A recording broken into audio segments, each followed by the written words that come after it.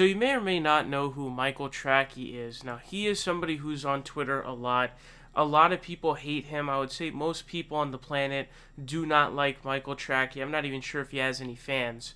He's a quote-unquote journalist. Really, he's just sort of somebody who has these hot takes. He's a contrarian is what he is, right?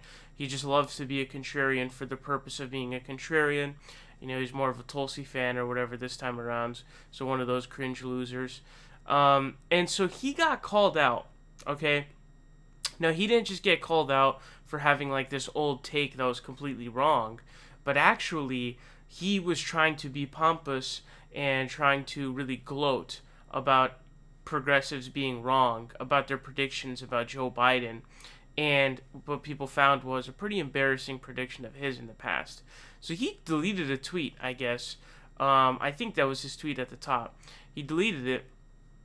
But it goes on to say, lots of people are upset I've pointed out the uncomfortable fact that many progressive media stars, just like corporate media stars, are extremely lacking in analytical foresight.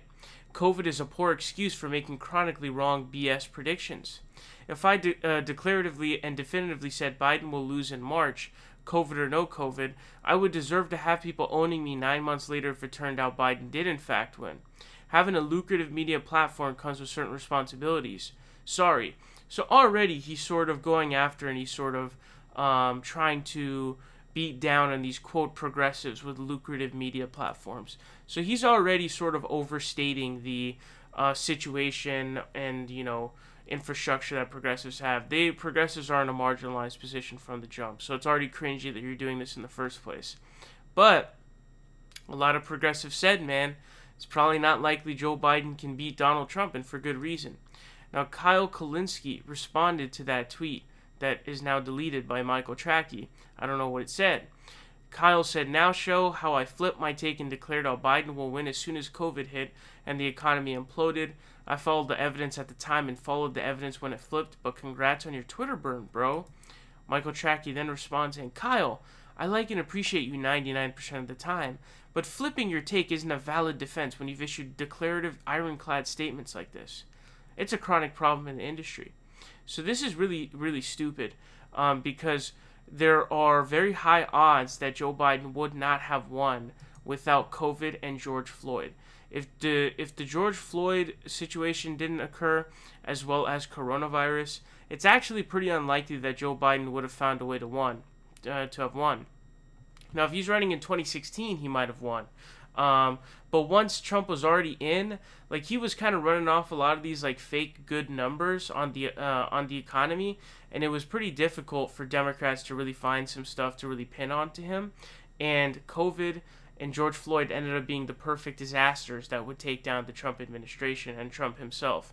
How could you possibly see, like, when is the last time that there's been something compared to COVID, like, in the United States? When was the last time? What, like the Spanish flu in the 20s?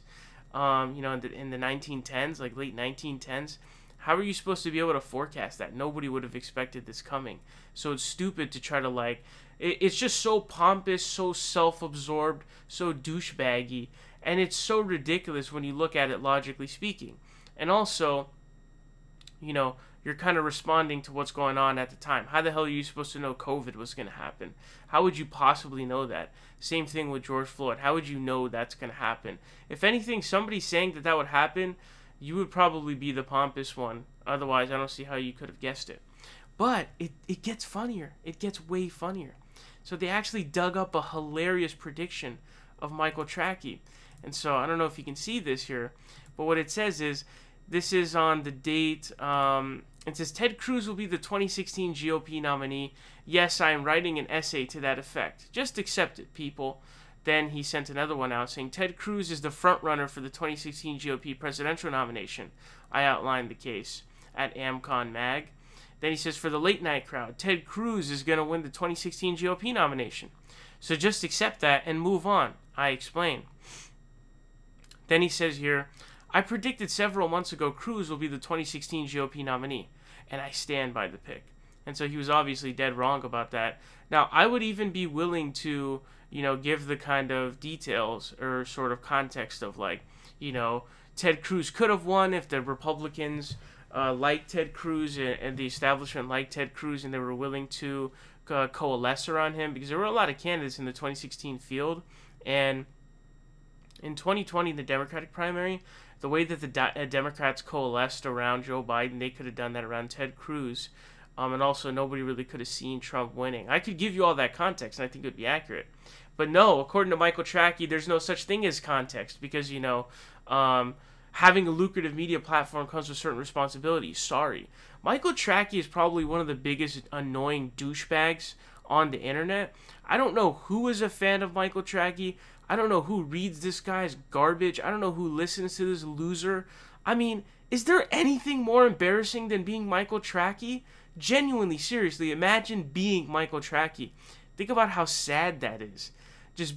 Imagine being such a pompous douchebag, and then people get to like pull up stuff of you saying the same types of stuff, and you're just being a contrarian for contrarian's purposes.